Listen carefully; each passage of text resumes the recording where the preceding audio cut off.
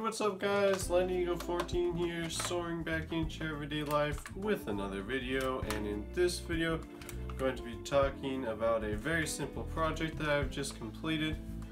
This is a backpack mag holder thing, basically. Draw mags like this, load them, shoot them, drop them. You can draw more mags and keep on going until you run out of mags. So original credit for this project goes to Zambona and also to Carius, whose video I also watched on the topic. Yeah, mine is slightly different, but really internally it's about the same.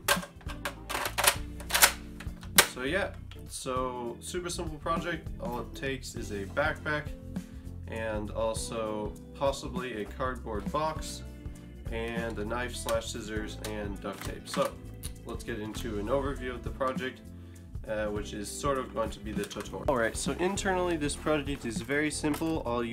All it is a cardboard box that holds the magazine, and then the backpack, which has a hole cut in the bottoms. The way it works is when you pull one out, the rest of the magazines fall down and into place, and then you basically just pull them out through this hole here, like so, and they just gravity feed.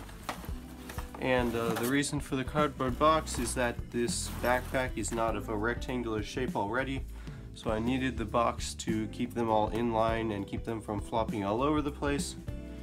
If you have a very rectangular backpack that has the right dimensions, you won't need this at all, but yeah.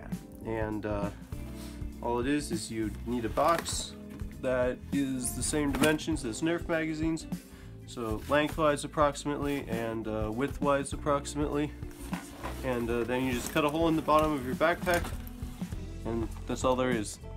And that's literally the project. And the good thing about this, as opposed to say a tactical vest or a battle belt, is that it's usually considerably lighter and also a fair amount easier to move around in, I would say, and makes you a little bit more mobile. And you also can carry a ridiculous amount of magazines within taking up a fraction of the space of, say, a tactical vest. So yeah, pretty solid piece of gear, super simple to make. If you do make one, please let me know in the comment section below. Alright, so that's going to do it for this video, guys. Thank you so much for watching. Hopefully you enjoyed or thought it was at least interesting. If you did, please comment, like, and subscribe, and please tell me down in the comment section below what you thought of this project. Would you run one of these yourself over something like, say, a tactical vest or a battle belt? And that's going to do it for this video, guys. Thank you so much for watching, and I'll see you in the next one.